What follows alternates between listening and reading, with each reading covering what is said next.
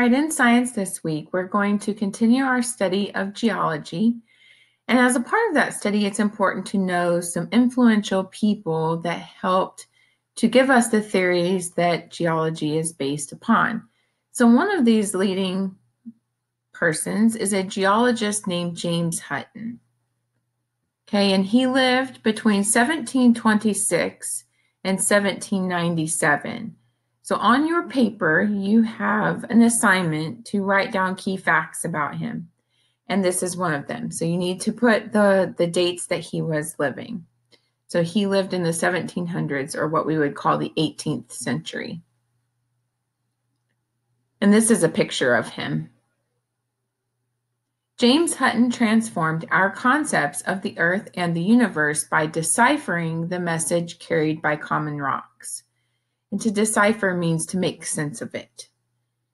He discovered that our planet is enormously older than people believed. He gathered evidence with his own eyes rather than relying on what everyone knows or the written word. In other words, he came up with his own ideas, not just based upon what other people thought and believed in that time, and he did not base his ideas on biblical beliefs. Prior to his work, it was generally accepted in the West that the Earth was about 6,000 years old, based on literal interpretation of the Bible's timescale. Now, Hutton devised one of geology's fundamental principles, uniformitarianism. Now, that is a really long word, class, so I would like for you to say this word with me. Uniformitarianism, okay? Which says that the same natural processes we see operating today are the ones that have always operated, and that these everyday natural processes have shaped our world. Other theories that require an immense amount of time, such as evolution by natural selection and continental drift, would not have been credible without Hutton's work. So we've already learned about plate tectonics, right? And how the Earth's plates shift and how over time they shift, they collide, they create, mountain building and all of that. Well, without James Hutton, we wouldn't maybe even believe that that's possible, but his work has helped to prove this. So here's his beginnings. James Hutton was born into a prosperous family in 1726 in Edinburgh, Scotland, in the United Kingdom. Prosperous means wealthier. His birthday, which is kind of to debate, they say June 3rd, which was based on an old calendar, or June 14th, which is based on the modern calendar. Okay, you can just say June of 1726, and that will be fine. His father, William Hutton, was a merchant and the city's treasurer. So if you're a merchant, you sell goods, and if you're a city treasurer, it means you keep track of city money. So his father died when James was just 3 years old. Now, James's mother, Sarah Balfour, a merchant's daughter, was a housewife. Following the death of her husband, she managed the family home, taking a keen interest in the education of James and his 3 sisters. Now, James did have an older brother who died at a young age. At age 10, James started classes at Edinburgh High School at only 10 years old. So right around the age you are right now, he went to high school. So his mother helped him advance very quickly in school. So let's read about his time in the university. In November 1740, at the age of 14, he enrolled to study humanities, meaning Greek and Latin, with philosophy and mathematics at the University of Edinburgh. In one lecture, the professor of logic attempted to illustrate a philosophical theory to the class. He did this by describing how gold can be dissolved by aqua regia, an acid made by mixing nitric acid with hydrochloric acid. Now, neither of these acids alone can dissolve gold. Only the mixture of the two can. So he's in class watching his professor explain this, and it is inspiring him. It's making him very curious. To Hutton, the description was fascinating, not because it supported the professor's logic, but because it revealed the power of the science of chemistry. He began reading about chemistry and performing his own experiments. He and his friend James Davy tried to find the best way to extract ammonium chloride, which was a rare and valuable chemical compound used in metalworking, dyeing, and medicines. And when they say dyeing, they mean like making material colors, that kind of dye. From Edinburgh's plentiful supplies of soot. So what they're saying is they were able to take soot, which is like that heavy black, ashy stuff from like burning coal in a fireplace. Back in this day, that's when they relied heavily on burning coal, which is very bad for our environment. And it would make this soot in the air. And they found a way to extract this ammonium chloride from it. These experiments laid the foundations of what would later become a profitable business, meaning they would later make a lot of money from this. So let's read about law, chemistry, and medicine. In 1743, after graduating, Hutton was apprenticed to a lawyer. So meaning he's learning under a lawyer, like he's the student of a lawyer. But he devoted more time to chemistry than he did to the legal matters. Deciding that a career in medicine would be more interesting than law, he enrolled again at the university. So in the years 1744 to 1747, he studied science and medicine. He also worked as a physician's assistant. Edinburgh did not offer medical degrees, so to complete his education, he spent 2 years studying in Paris, France, before qualifying as a doctor of medicine at Leiden University in Holland in 1749. So he did become a doctor of medicine. So then he would have been known as Dr. Hutton. Now, Dr. Hutton, now aged 23, moved to the United Kingdom's capital city of London, where he hoped to establish a medical practice. However, business failed to boom for the young doctor, so he wasn't able to start his business. So let's read about his chemicals manufacturing. Remember how I said it would lead to a profitable business and make lots of money? Okay. Hutton was delighted when his old friend, James Davy, contacted him and told him that as a result of their earlier chemical investigations, they would be able to manufacture ammonium chloride in Edinburgh, so he'd be able to go home. He returned to Edinburgh in the summer of 1750 and began receiving substantial profits from the chemicals manufacturing partnership. So he's making a lot of money now with his friend. Now, this is a picture of Edinburgh, and Edinburgh is in Scotland.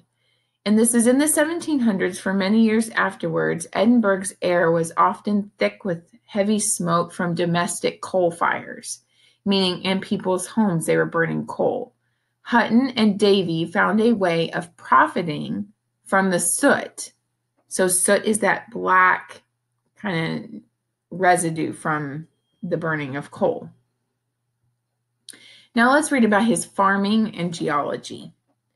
Hutton purchased a number of houses in Edinburgh with his business profits, and then he rented them out.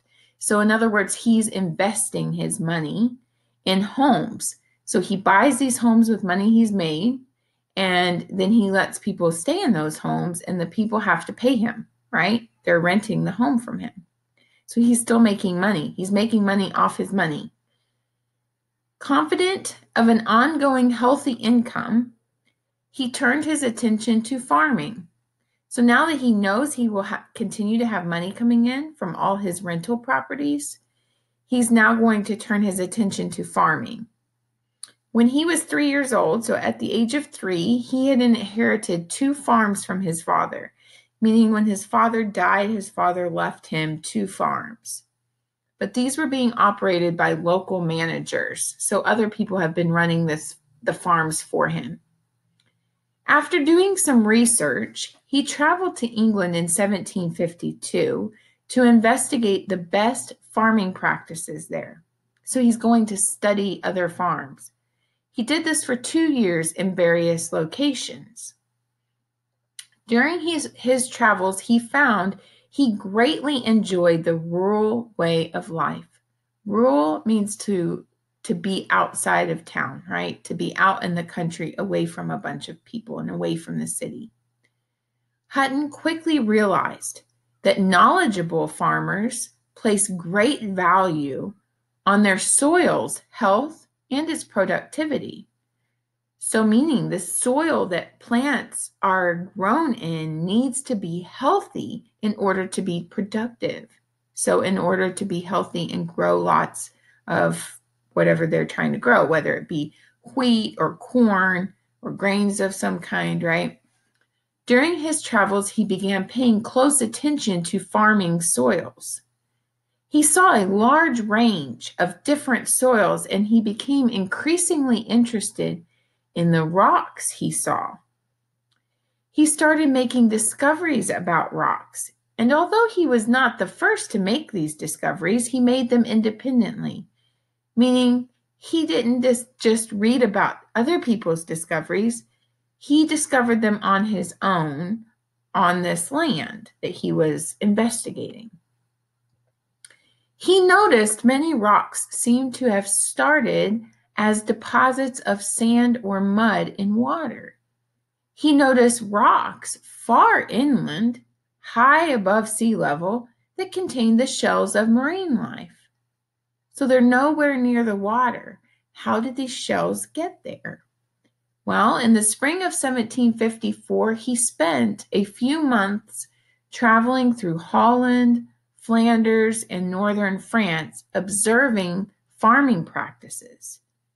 He spent much of his time looking at the land and rocks. Because he was now as interested in geology as he is in farming.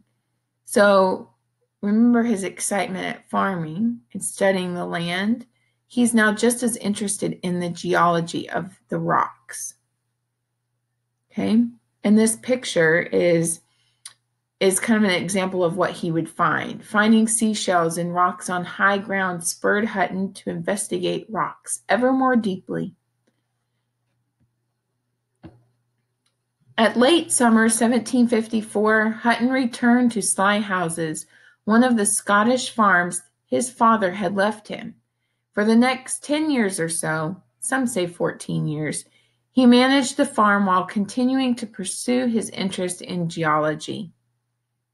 Eventually, with his farm performing highly efficiently, meaning his farm is doing well and being very productive, he got itchy feet. Now, guys, do you think they mean like literally itchy feet? No, they mean he got restless.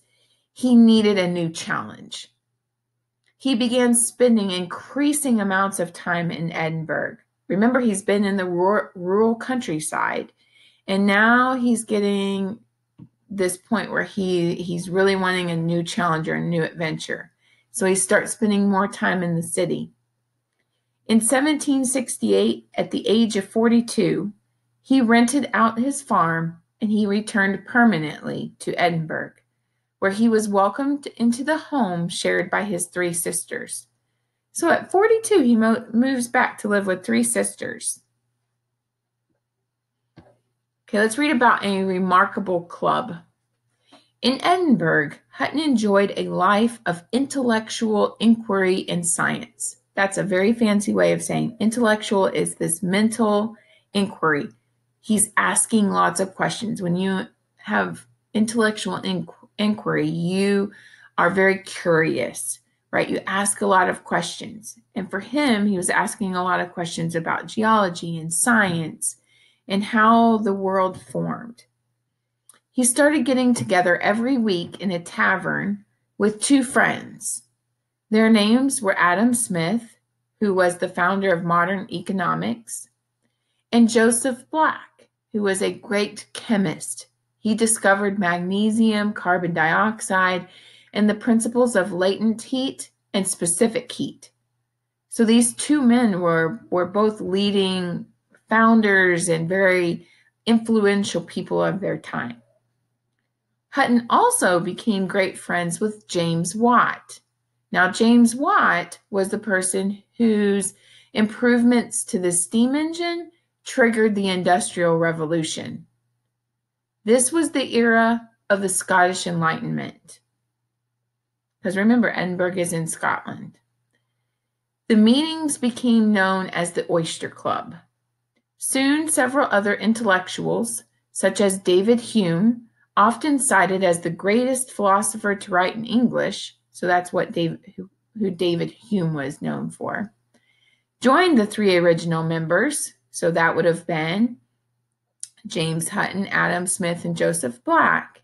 So David Hume joined them, okay, for lively discussions over a plate of oysters and a glass or two of wine, ale, or whiskey.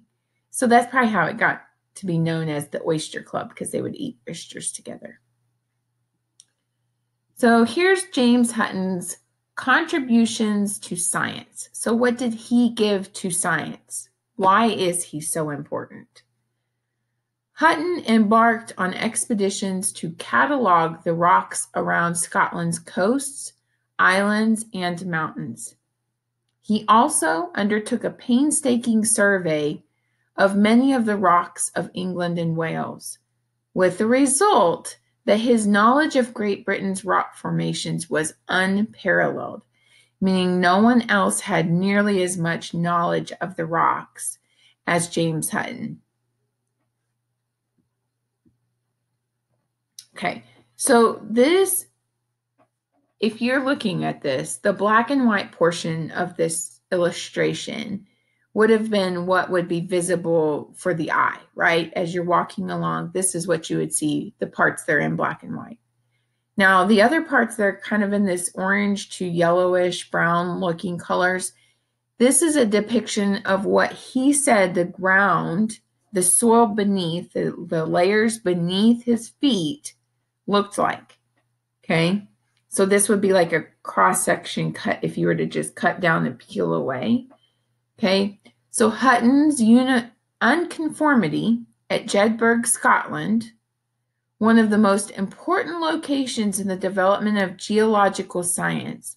Hutton said that this location had at times been under the sea. The bottom section of rocks in this image is the oldest.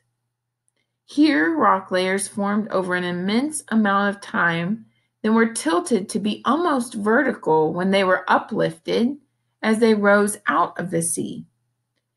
Then they were eroded, forming the layer immediately above them. The land then sank below the sea again, and more horizontal layers were laid down over another very long period of time. The rocks then emerged again from the sea. So this is how he's showing how these layers ended up like this over this very long period of time. In the spring 1785, the 58-year-old James Hutton gathered his evidence and presented the story of our planet revealed by its rocks to the Royal Society of Edinburgh. And his presentation that he went before this Royal Society, it was called Theory of the Earth. And his presentation later became a 2-volume book. Now, prior to Hutton's work, Western cultures had generally accepted that the Earth was only about 6,000 years old, and that it would continue for only about 1,000 more years. That's what people believed until James Hutton came along. People explained layers in rocks by referring to the biblical flood a few thousand years earlier. Hutton said the world was enormously older than 6,000 years. In fact, rather than a short past and an even shorter future, he put forward the view that the world was unimaginably old and there was no reason to predict its end. So he's disputing this. He believes it's way longer than 6,000 years old, right? And that he does not believe that the world is going to end in 1,000 years, that there's no way to predict the end of it. So this is a quote said by James Hutton. The result, therefore, of our present inquiry is that we find no vestige of a beginning, no prospect of an end. And he said this in 1785. So here's Hutton's rock cycle. Hutton pictured a cycle in which rocks were eroded into small particles, carried eventually to the sea. So here's the erosion of the land, transported to the sea. There they would gradually be buried ever more deeply under more eroded material. The heat of the earth would then fuse these small particles back into solid rock and then later lift the rock back to the surface. And then the cycle would begin again. So he is the one who came up with this theory of a rock cycle, right? Of which we still hold that theory today of how rocks cycle around. Okay, so that was his geological cycle theory. So here's his conclusion. Hutton concluded that Earth's interior has a very high temperature. We know that to be true. Earth's heat provides the energy to create new rocks. Erosion of land by water and air creates materials such as silt, soil, and small rock particles, which are carried into the sea, where layers of these materials are deposited over long timescales. As the layers gather, the earliest layers become buried ever more deeply in the earth, where they are turned into stone by the earth's heat. Stone is eventually uplifted to form new land. The new land is eroded over a long period of time, beginning the cycle over again. The cycle Hutton envisaged, so what he envisioned, right, could only take place over an immense number of years. This was, he pointed out, because the processes of erosion, sedimentation, and uplift take place exceedingly slowly. So here's another quote he says. The volcano was not created to scare superstitious minds and plunge them into fits of piety and devotion. It should be seen as the vent of a furnace. In June 1788, he took his friend John Playfair, who was a mathematics professor, to look at the rock layers showing evidence of the Earth's great antiquity, meaning it's a number of years old, so how old it was. It's like ancient, right? Antiquity, that's what that means.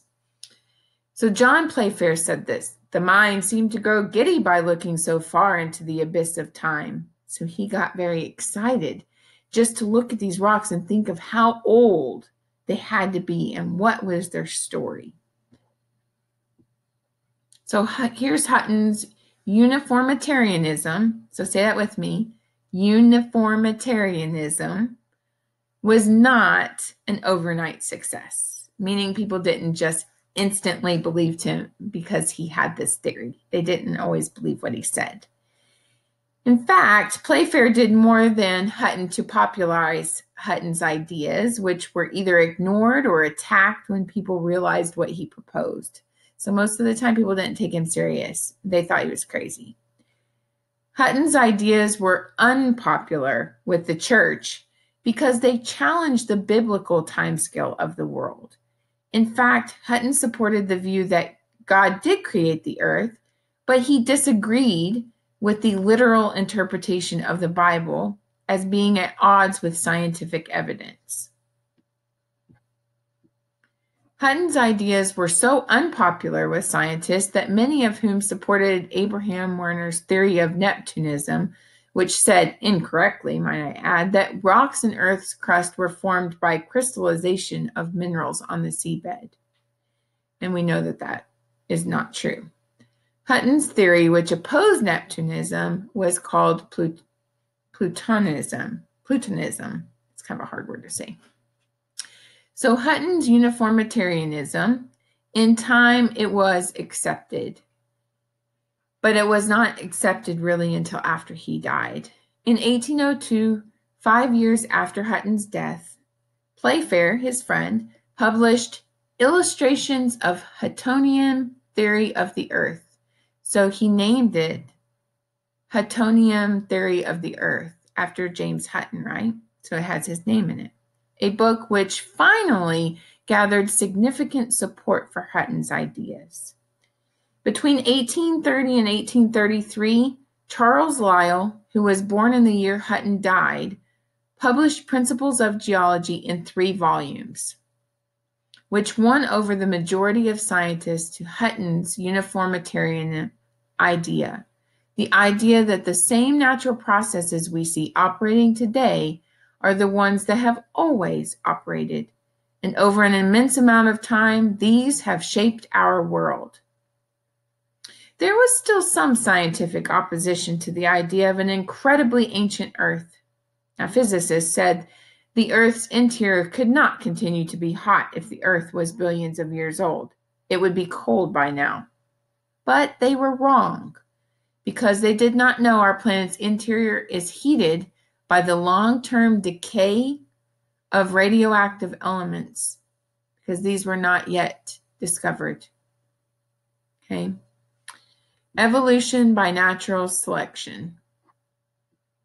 In 1794, Hutton stated the principle of natural selection. Many years spent studying farms and running his own farm may have given him a clearer insight than most intellectuals into the principles of selection. Okay, and I'm not going to read you this quote, but you are more than welcome to pause this video and read it to yourself. It has a lot of rather large words, but what he's saying is that he knows natural selection, that if the strongest animals survive to carry on the species. So here's some more personal details and then the end of his life. So Hutton never did marry, but in 1747, when he was 21 years old, he did father a son, James Smeaton Hutton.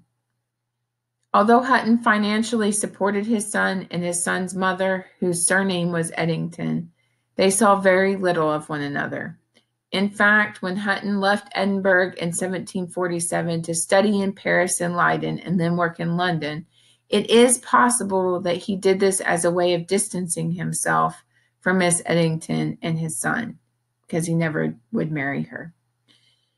James Hutton died in Edinburgh on March 26, 1797, at the age of 70, after suffering poor health and pain for a number of years that were caused by bladder stones. He was buried in Edinburgh's Greyfriars Churchyard.